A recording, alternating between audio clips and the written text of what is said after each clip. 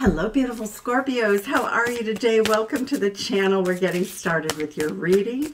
And the first energy card out of the deck is Fortune's Wheel. Luck and right timing. Oh, I like that for you. Scorpio, soon to be your birthday. Happy birthday upcoming. So let's see what we have here. We also, a tidy house. Clarity and organization. So very much about getting your house in order. Feeling very lucky at this time. Well, birthdays always tend to bring good luck astrologically. Beloved, radical acceptance of love. Okay, let's jump in here and see what we have for the overall energy in your reading, Scorpio. Let's take a look. Two more shuffles, one more shuffle for our Scorpio friends. Let's see what we have here. I'm going to give one more shuffle for good measure. All right, okay. So, energy at the bottom of the deck, Hanged Man. Pisces energy, Scorpio, hanging around, taking a look from a different perspective at your world. All right, in the recent past, you and a beloved have chosen one another. The Three of Wands, tiki torches, starry nights, a beautiful ocean, a lot of emotion, but happiness, joy, excitement about your future. Aries energy. The Ten of Wands speaks to the fact that the two of you as a couple are giving up some burdens. You may have both come into the relationship leaving a burdened past behind. You may feel as though you're going to be dealing with, as you go through the process here, you know, really letting go of the past and enjoying one another. The way your person views the relationship, Eight of Coins, getting to know you, getting to know all about you, working on the relationship, devoting yourselves to one another, Monday through Sunday. Beautiful energy. How they view you, Scorpio. They view you as a Page of Pentacles, someone who's very steady, who's reliable. You may be younger than them, but it speaks to the fact that they think that you are a very reliable person that they can count on, and they want to make at least a small offer to you, and they feel as though you're doing the same with them. In their heart space, they are throwing caution to the winds. The two of you are just having fun. And it looks like the two of you both came out of a long cycle of being alone.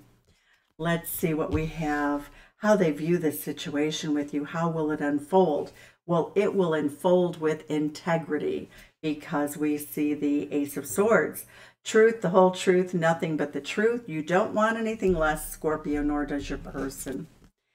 The World card, that's a mutual energy that's hidden between the two of you. Both of you think that this could be the relationship that will carry you through the rest of your life. The World card, they think you think the world of each other. You feel as though this relationship holds every potential available in love, and that you could go the distance with one another. Spirit is recommending that you stay cool, calm, collected, make very good choices, and certainly think things through. Don't rush anything. And the Seven of Wands is your outcome. As you get to know each other, you will begin to let your guard down. But right now, you know, you're staying optimistic, but you're also holding back a little bit. I think it's a very good indication of progress being made in a new relationship. So let's go ahead and clarify the cards. Now, after I clarify the cards, I'm going to go through with this deck and tell you your person's favorite aspects of your personality. The things that they like best about you will follow immediately after I clarify the cards. Okay, so let's see. Why do we have the Hanged Man here? Hanging around, Pisces energy, looking at things from a different perspective. Very Cirque du Soleil. Content, happy, not in a rush, reading the hieroglyphics, seeing what you can learn about each other in a subtle way. Look at Temperance. Okay, Temperance card is a card of reconciliation, or it can be. So it does mean that for some of you, this could be the rebirth of a relationship. But Temperance card is Sagittarius energy. It's bringing all the right stuff, honesty, integrity, and Archangel Michael to the table to protect the relationship. Why do we have the Three of Wands here? Clarified by the Knight of Wands. Passionate, fiery, exciting. You have quite an adventure here when you're together. It looks as though you fire one another up and that you really have this wonderful experience, physically, emotionally, very fired up in this relationship. The Knight of Wands is a traveler. So right now, neither of you have completely decided on the relationship, but both of you see the potential of it and you feel as though you might be the one long-term for one another. But in the meantime, it's a spicy meatball with that Knight of Wands. It's a lot of fun right now. All right, so the Ten of Wands, what does that represent in this relationship? It shows that you've given up the burdens of the past and you're moving forward. So let's see what we have. Ten of Cups. Oh, wow. Okay, so leaving one relationship to enter another.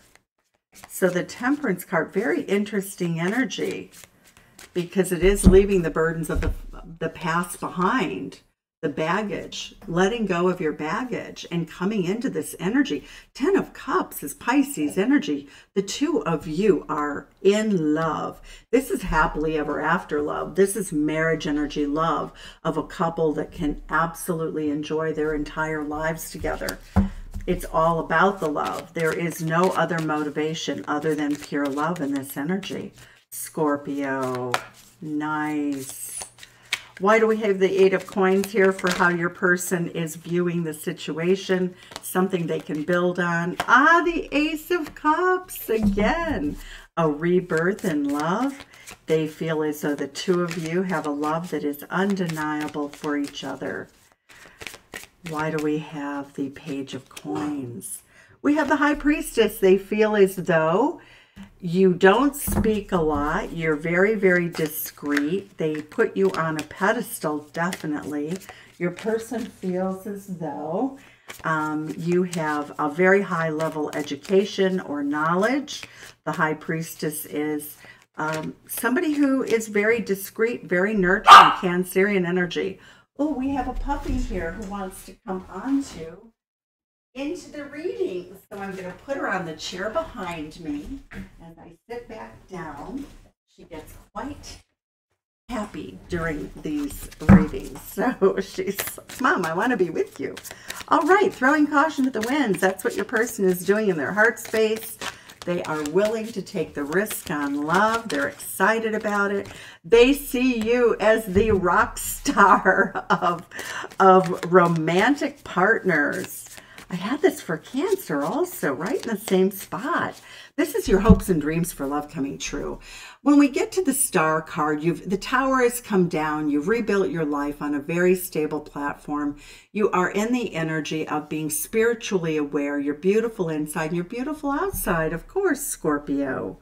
Your person sees you as their absolute wish fulfillment in their heart space of the ideal partner. They are in love, Scorpio, in love. The Ace of Swords. The Seven of Swords, I got the same thing in the same place with Cancer. Why is that Seven of Swords peeking its head out? Because your person almost feels like they can't be totally honest with you. They feel as though you might not want to hear some of what has happened to them in their lives. The Seven of Swords, though, is a bit of a warning shot for sure that you might not see something coming. I feel as though with the Hanged Man reversed, that they're going to tell you something that they haven't told you yet. They will come through with the truth. They very much love you. They definitely want you. But the Seven of Swords is telling me that they might not have given you all the information yet that you need to make a solid decision about them. So let's see what that Seven of Swords, what is the secret behind the Seven of Swords? What is the secret for Scorpio behind the Seven of Swords? Oh, The Chariot card. Well, that's Cancerian energy. So the secret is that they are keeping from you is that they are going to be very, very, they're going to move fast. Your person wants to move fast. They want to be very stealthy. They don't want you to see their love conquest coming. They don't want you to hold back either. But we have had the Hanged Man, one in reverse and one upside, right side up. So it is the energy. They are trying to win your heart very fast so that you almost don't notice. Don't notice, you know, don't notice, Scorpio. I'm just going to rush in with the best that I have to offer, and I'm going to sneakily steal your heart away. So, but the Seven of Swords is something to be careful of. So I would say, you know, it's a cautionary note, but we all have secrets. We really do. And it shows that your person may not actually be telling you how they feel right now. So it looks like they're holding back on that. They're afraid almost that they're going to go too quickly and put you off. So they're moving very fast towards you. All right, the World card, why is it here? The Knight of Cups, a beautiful love offer coming in. A beautiful romantic knight on a horse with flowers. The Queen of Swords energy. Both of you are also very logical. We see that both of you may have air signs in your chart. We have the Queen, we have Libra and Aquarius swords. The Queen and King of Swords is a very good match, very intellectually well matched. So that may be a part of the charm you have with each other. We have the Queen of Wands. Okay. So the one thing that I would say is the Spirit is trying to warn you that they may have contact. An ex may reach out to them and they may have contact with somebody from their past. So I would say if there's any odd, weird sort of situations going on, to be wary of it. You know, just pay attention. You have all the tools you need to make this, to make a happy choice here. We also see Judgment card, Seven of Wands. Both of you holding back, but both of you making a final judgment here on this relationship. You know, what are you releasing? And it says, oh, you're releasing being left in the cold. And what are you going towards when you make that decision? Beautiful, the Magician, manifesting this new love. So Judgment card is Scorpio energy.